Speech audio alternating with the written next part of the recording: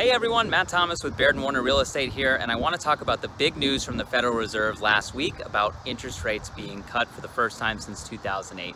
Now this has lasting impacts all over the US economy, but specifically it does impact the real estate market, and I want to talk about how. Many people are asking me, is this going to cause my 30-year interest rate to go down?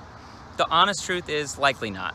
Most lenders have been anticipating this for months, and we've seen rates come down all through 2019 in anticipation of this cut. The reality is, instead you should be focusing on the value of your money today. I think the message is you can take supreme confidence that you have an aggressive interest rate and that the value of your money is going to extend farther today than it likely will in the near future. Think about the intended consequence of a rate cut. We want to boost inflation and continue the growth of the US economy. If that happens, the real estate market should recover and continue to improve, which will cause interest rates to go up on your 30-year fixed loan. So instead, focus on the opportunity right in front of you today